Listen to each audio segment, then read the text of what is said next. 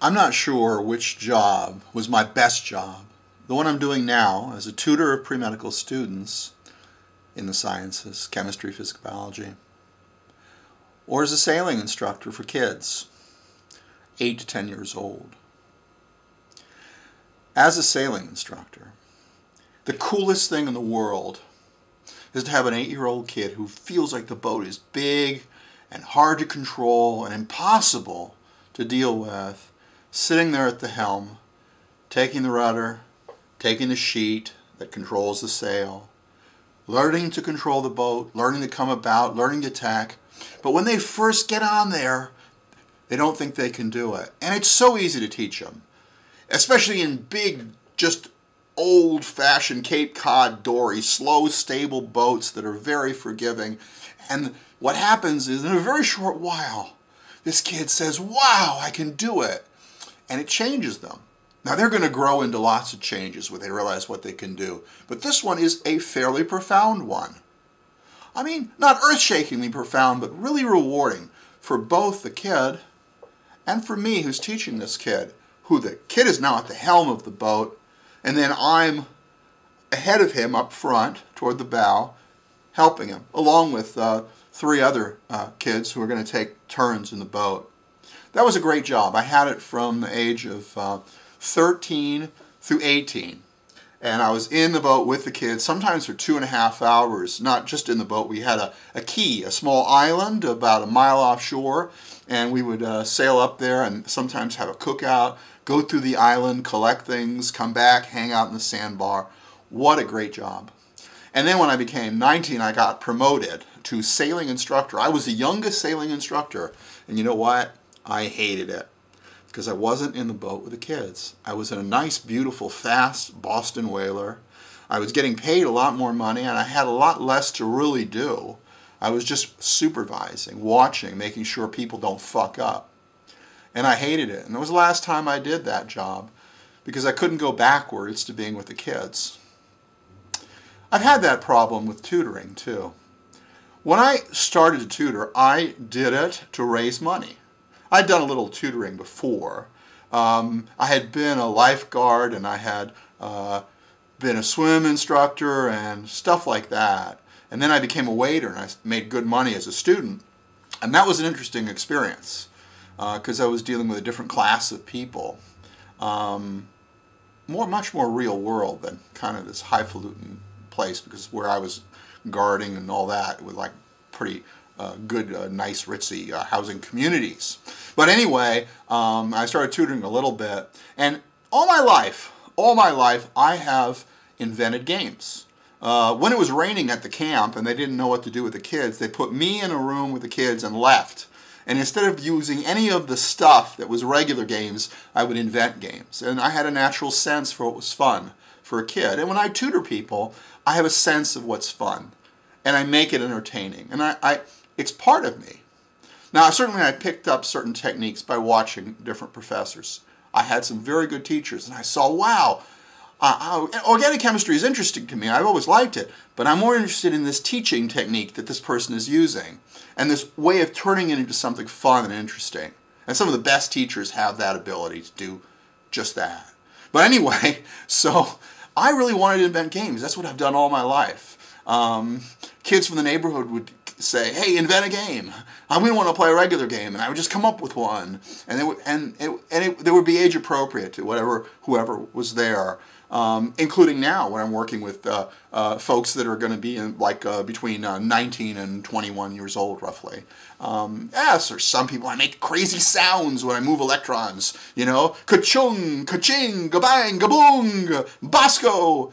For some people, I don't. They don't need that. But they'll fall asleep for some if I don't do that. And it's really quite interesting because you can incorporate that in to tutoring. And that I like. But anyway, I have been inventing games forever. Some of them like complex board games and all. So when I was in high school, I came up with this game.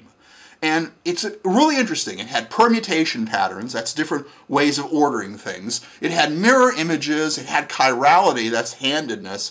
And I hadn't taken organic chemistry yet. These were just all things that were interesting to me, which is really weird because that's what organic chemistry is. I have the brain of an organic chemist, what occurs. And so I thought, wow, this is the coolest thing. And so when I was a senior, taking physical chemistry 2 or 3 with a buddy of mine, I showed him the game, and he said, this is really cool, let's show it to other people. And I said, no, it's just, you know, for me. I've been doing this all my life. I create games and throw them away, just there's in a drawer or something like that. Anyway, what happened was he convinced me that it was a really good idea based on some responses from other people. And then what we did is, it was my idea to do it as a mail order first. So we made a run of 800 of these guys right over here. And there you can see it, Labaron! And on the back over here, it says, Labaron over a whole mess of mazes. And I haven't read this in years. I just pulled this out. Labaron is a unique and challenging alternative to traditional board games that the board is a constantly changing maze. Blah, blah, blah.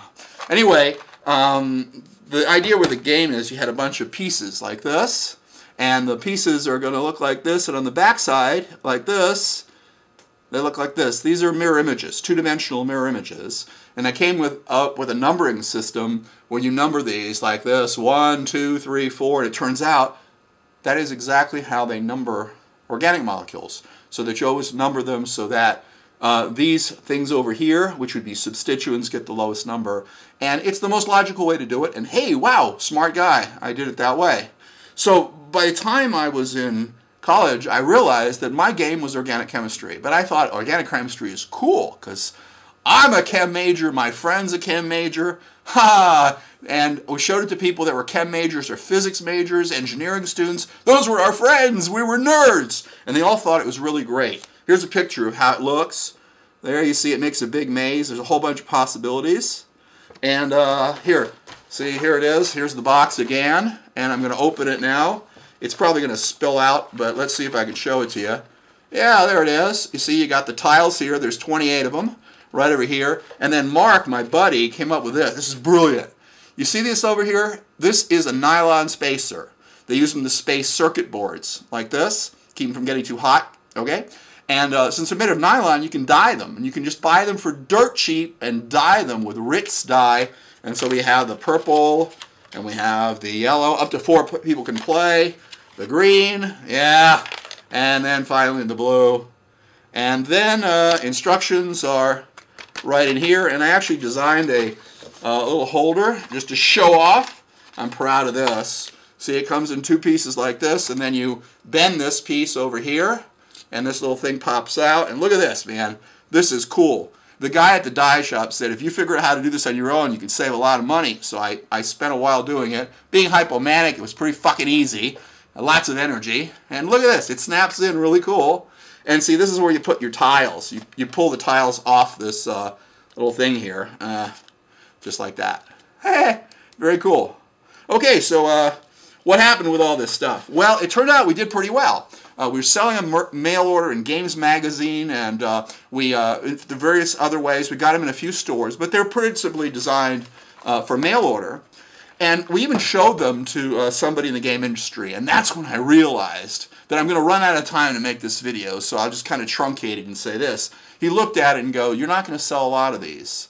And I hated him. But he was right. It turned out that we hadn't showed this game to many people. We just showed them to a small subset were intellectuals. The professors loved it. Science students loved it. But these are not pre-med science students. Pre-meds are cool. Nothing wrong with them. But we were showing them to science students, people that want to become professional scientists. All 5 of them in the whole school at University of Miami. Anyway, we went to the Miami Beach Convention Center to sell more. And a buddy of mine, he was my roommate, he sold homes at Doral Country Club. And he told me a trick. He says, if anyone says about the house, well, it's pretty pricey, you say, well, sir, it's not for everyone. So when we got this game, Labaron, over the Miami Beach Convention Center, what happened is that lots of people looked at it and they go, you have to think. And I remember once I told the guy, well, sir, it's not for everyone. And he turned around and bought the game. He just gave me this money, handed it, stuck the money in my face.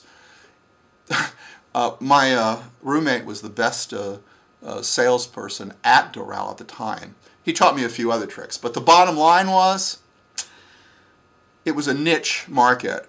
So we made some of the money back. But the thing is that I developed a tutoring empire. I figured out how to give reviews to fund all this. I spent $17,000 in a year and a half on a patent for the game, on manufacturing the game, on actually supporting my friend Mark and doing all this and supporting myself, only to find out that this game would never make a lot of money. Which, if I'd done my homework right, but I was just a kid in my early 20s, I would have realized. And it was a very, very painful thing. But I started to get, $1,000 a review one night, $2,000 a review, sometimes $3,000 a review one night. And then I was making gobs of money at tutoring, but I hated it because it was like being in the motorboat. And now I'm doing what I love. I'm running out of time, so I'm pushing it. Just tutoring.